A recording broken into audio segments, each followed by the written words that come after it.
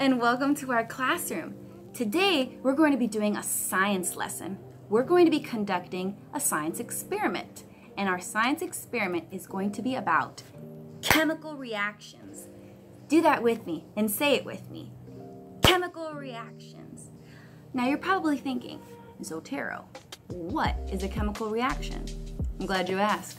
A chemical reaction is when you take two substances, you mix them together, and a chemical change happens, like a gas is produced or there's a temperature change. That's what we're going to do right here.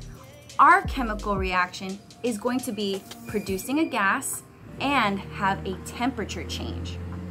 So, these are the materials you're going to need. You are going to need 1 packet of yeast, it doesn't matter the brand, 1 spoon, an empty container,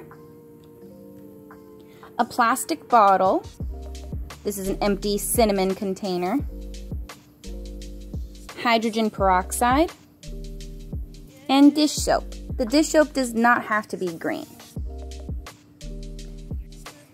Some extra materials you're going to need, if you'd like, is some food coloring. I'm choosing green. And to measure, you are going to need 10 milliliters and 20 milliliters. These are the cups that you get in your liquid medicine to measure how much medicine that you need to take. And that's it. Let's get started. I'm going to move all of the materials I don't need right now. So I have these two, my plastic bottle and my plastic container. You're going to put your bottle in your container. Next, you're going to grab your hydrogen peroxide and measure out 20 milliliters. Then you're going to grab your food coloring. I'm getting green. Squeeze in a little bit, and then with your plastic spoon, go ahead and mix it up. Then pour it into your plastic bottle. Now, get your dish soap. Remember, 10 milliliters.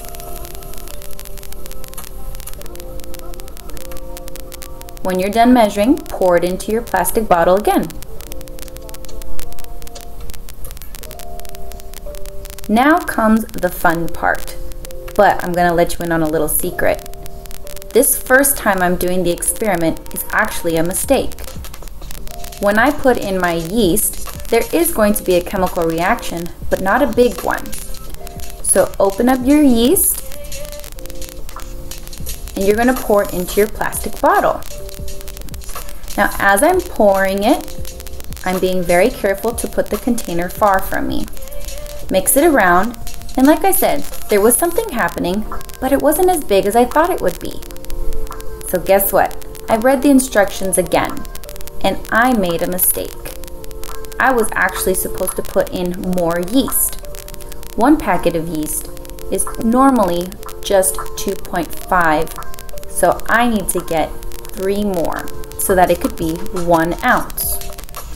So I'm going to do it again. So you're going to keep your plastic bottle in your plastic container. Measure out your hydrogen peroxide, remember 20 milliliters. Then you're going to add your food coloring of choice, and you're going to mix it in.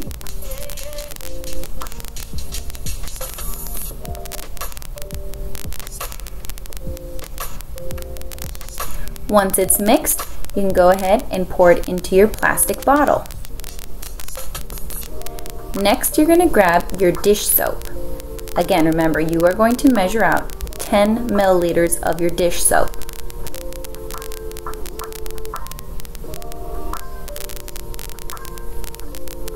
Pour it in, and I'm going to go ahead and mix up the hydrogen peroxide and dish soap before I add the yeast. That way, this is mixed up well.